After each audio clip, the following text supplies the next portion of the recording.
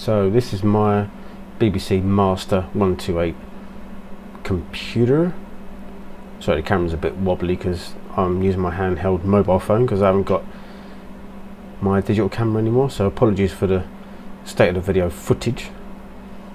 But I've decided to put this on here because I'm aiming to sell this particular piece of equipment. So I thought I'd show you guys the outside, the keys, and also you can see they're a British broadcast company, Master Series microcomputer. And that's the keyboard in all its glory. There's no damage to any of the keys, there are no loose keys, and the print on the keys are actually in good condition. So there's not much really wrong. I think when I get to the next part of the clip, I think I'll put my phone on the tripod. But anyhow, let's lift this upside down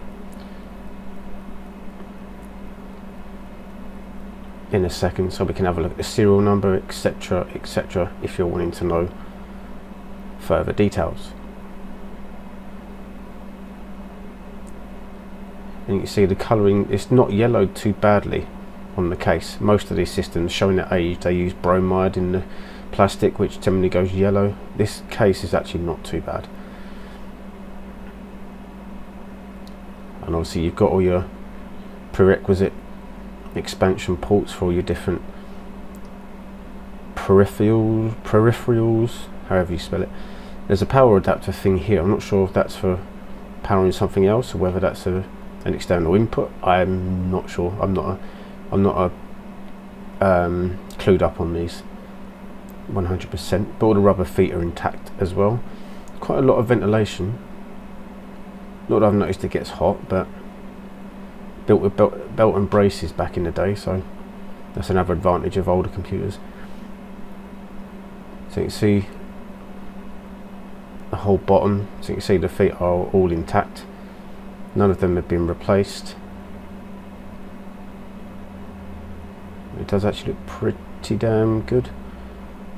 I can't remember where I actually got this from. I think I've had it for quite a while. I actually think I got it from my sixth form college back in the day when I was a boy, and I've just had it in storage ever since in a couple of plastic bags to prevent any moisture. There's the serial number,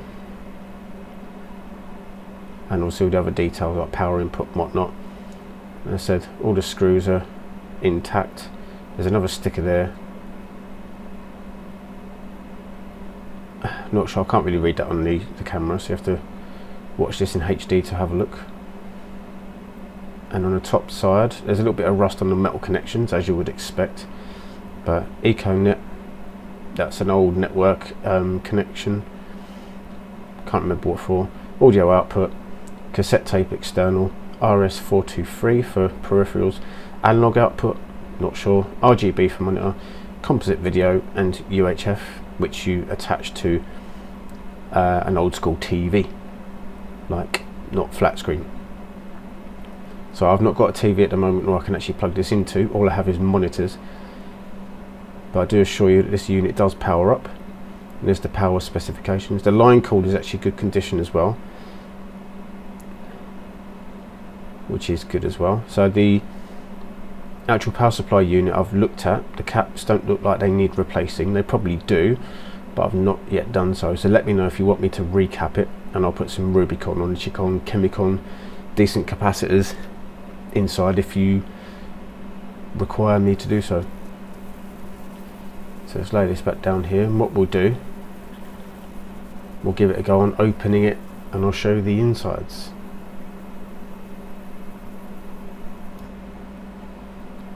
Right, screwdriver at the ready. Here we go. So there's these 4 big metal screws. I think these 2 shorter ones, I think I'm using the wrong screwdriver. I'll grab the other one.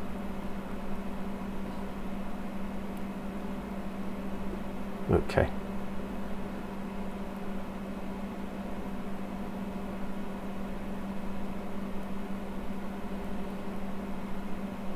This one should do. Yeah, that's better. There we go. So these are the shorter screws, bottom left and bottom right.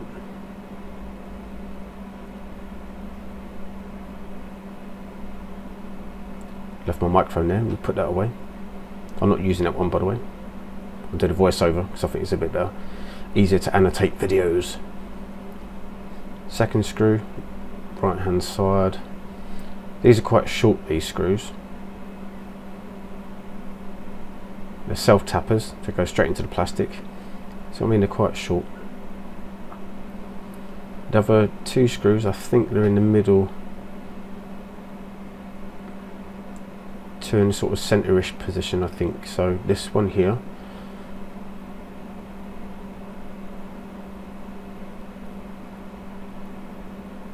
keep it in shot, might help. And I say these two are actually longer screws, I'll show you that in a second. And they've still got quite a lot of bite on them, even though they are self-tappers. And obviously it's been opened probably many times before me getting my dirty hands on it. But they're still tight enough to keep the chassis together, so that's good. There's a little screw hole there, I think it's for the power supply, and I think these are as well, I'm not sure. I'll have a look at that in a moment, see if we can get the case off for now. Move the line cord out the way.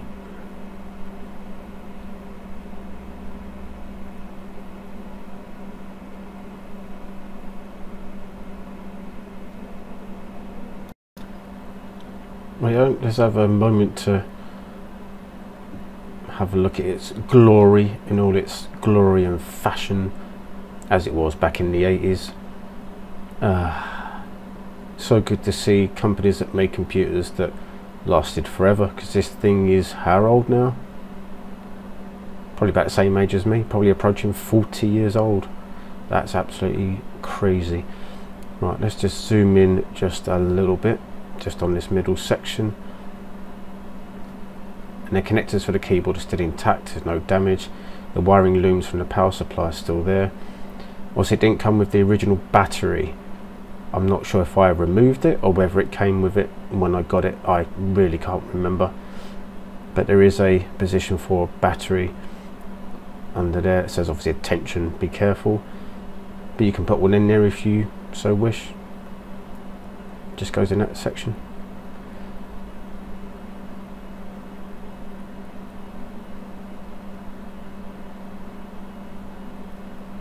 Let's bring the camera, the item into the centre of the screen. Might be a bit easier to look at. And move it up just a little bit. There we go. So that's the power supply. There's the cable connections. Nothing seems to be modded. All original. And I'll give you a close-up of those as well, and the power supply. The label's upside down, so I'll show you that in a bit when I turn the thing around. The line cord is also original. Not sure if I mentioned that already. I probably did. But nothing seems to be modded. There's no signs of corrosion from the battery either. So there's no corrosion damage on the inside. Some sort of connector there, I'm not sure. Maybe another connector there for JTAG or sound or extra boards. I'm not sure. Never played about with expansion stuff with this one.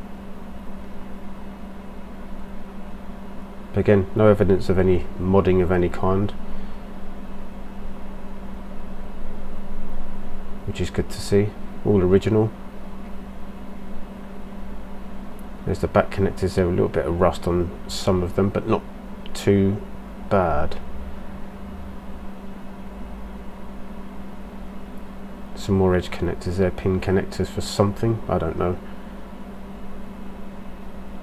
Some additional ROM spaces there, so you can put your own ROM chips in. Different system upgrades and all that jazz. Not very well designed. Look, that last one's going right under the plastic. Oh well. So I'll just go over the board here. There's a CPU and sound chip and the RAM and the ROMs and all that kind of technical jargon stuff. Input and output controllers, which is what the resistors are there for, probably from the keyboard controller. Yeah, it still has its original speaker, which is there, still intact, not damaged, and still beeps, I do think. And so I powered on and tested this puppy. It does actually work. and let's have a look around the other side. I was put the camera in the wrong position, so bear with me. Not sure why I did that. I'm doing a voiceover at the moment, so I can't actually remember what I was doing, but yeah, you can see on the inside it's quite a beefy power supply. A switch mode, not a transformer based, a linear power supply, so that's good for its day. Let's have a look at the power supply serial number. There we go. It's got part number, serial number, and obviously caution, don't touch because it's electrical. So yeah, if you're interested in buying this, please let me know. I'll leave a link down below for Gumtree and UK buyers only. Thanks for watching.